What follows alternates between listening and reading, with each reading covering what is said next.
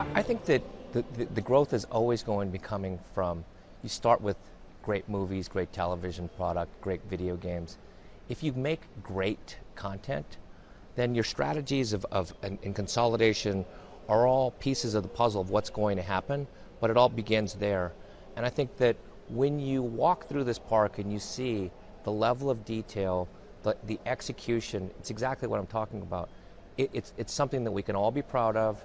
It's something that will ultimately work because you could feel the love and care and the characters here. And it's such an immersive experience. I think that's what you accomplished in such a big way, because you feel the characters come up to you, you could feel them and touch them in ways that you can't replicate from a cell phone, because so much of our time or of our kids are spent right here with a cell phone. You're going to put the cell phone down when you're on these rides. And finally, a question to you, Kevin, about this AT&T Turner tie-up. What's happening there? Because obviously it's a very politicized environment right now. The president has made it very clear that he's not very interested in seeing that deal come into force. What happens next? Well, the deal closed. It's being appealed, obviously, and I think that we're working through the appeal process.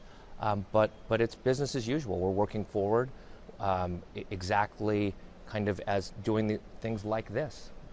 This has happened after the merger closed, but I think that the partnership, again, the partnership is with us. We're going to figure these things out, and we're part of a bigger company now, but ultimately business gets done by people, and I think that we're going to continue doing that.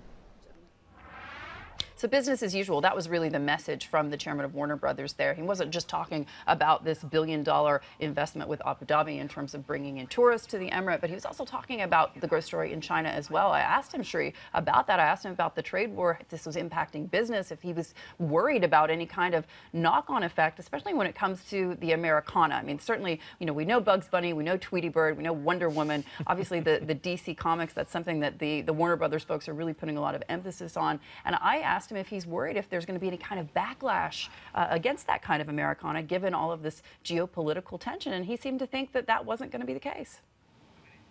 It is fascinating when you consider the geographical aspect of this theme park. And it looks as though the message from both those gentlemen that you interviewed is, if you build it, they will come. They will come from Europe. They will come from the Middle Eastern market.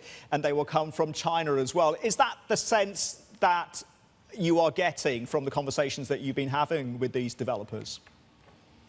Well, certainly that's the hope, Shri, and I think that's been the hope for quite a while now. And as I've mentioned, of course, in the past, this isn't the first tie-up that you've seen with these big Hollywood brands between the Emirates and even in Saudi Arabia. As you know, they're using AMC to really build up their theater and entertainment industry. The question is, of course, who's going to come to the Emirates in the middle of the summer? And that's, of course, why they put these theme parks indoors, so that they can be year-round attractions. And of course, one of the big questions is going to be going forward if we can really see those ticket sales ticking up with the tourists, because there's also a population here inside the Emirates that they're hoping won't just be buying, one-off tickets. They're hoping that these will be a long-term ticket holder scenario. So that's certainly something that they're hoping for, and they're also hoping that this is going to add jobs.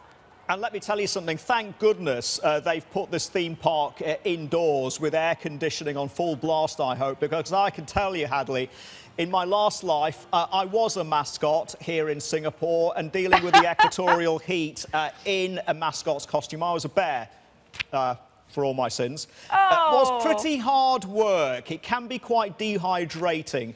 So they are unsung heroes, really, of the theme parks, these mascots, because there's always one horrible kid who wants to kick you up the backside. I got to meet them. There's always one. Oh, no.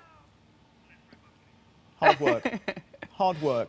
Unsung heroes. That was me a long time ago. Hey everybody, it's Hadley Gamble from our new CNBC Middle East Bureau in Abu Dhabi. Thanks for stopping by. Now, to watch more, you can try one of the videos that just popped up on your screen. And don't forget to subscribe.